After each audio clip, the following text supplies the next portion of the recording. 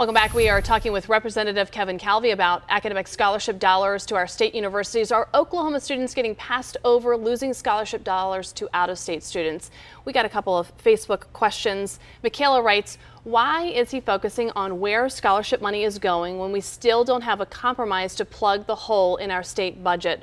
What do you say? This is on the minds of every Oklahoman. Sure it is, and should be. There's actually funds available to take care of this $214 million hole, and it's very frustrating to me because I do agree we should, plug that gap, and those three agencies impacted mental health, DHS, and Healthcare Authority, Medicaid, ought to be plugged. But there's actually, we've already passed out of the House bills using just available cash to take care of half of that, and there's cash available for the rest of that too. Instead, some people are just absolutely determined to try to raise taxes, and they're creating a sense of panic amongst vulnerable people. I think it's unconscionable to do that. I think that we ought to just pass the cash and go home. As far as other important things like a teacher pay raise, which I support, I think that teachers will get their money whether we do it in special session or regular session. We should put that off till we have can go through the budget and look at where we can reduce waste and fund those things. Right now, let's just pass the available cash and quit wasting the taxpayers' money, $30,000 a day in special session. That's what we should have done back in September. And I'm very frustrated that that wasn't done then.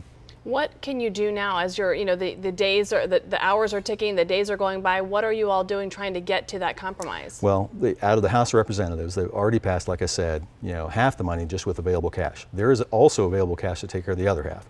They have also in the House, over my objection, passed a tax increase that would take care of about half the remainder of that. Some of those bills have been passed by the Senate, are awaiting action by the governor.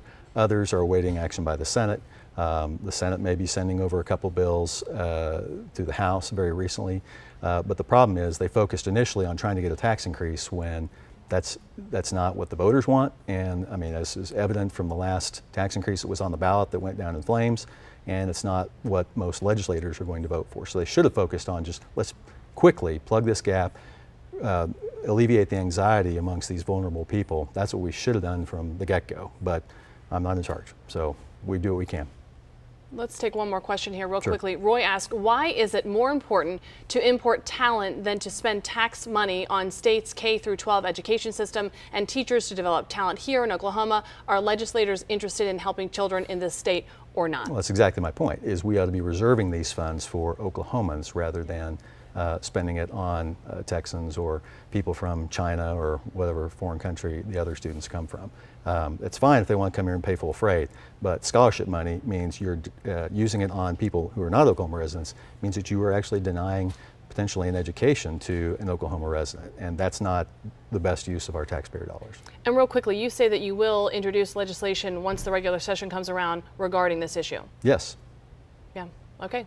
Well, keep us posted. I will. Let us know how it goes. I will. And you're about to have your sixth child. You know a lot about education. You have do. 6 children. I do. 9 yes. all the way till almost born. So right. We know that this is an important issue to you as well. Obviously, education is critically important. We need to make sure that it's done in a cost-efficient way for the taxpayers and in a way that promotes the best education for our students. And I think that means maybe not so many administrators, and let's reduce that and put more money into teacher pay. Which I introduced a bill on already in special session, will again in regular session. But let's use our tax dollars more efficiently to get better education. That's a goal that everybody ought to agree on. Representative Kevin Calvey, thank you for being here. Thank you, Keep us posted. Sure and will. best wishes on that new baby. Thank you. Thank you.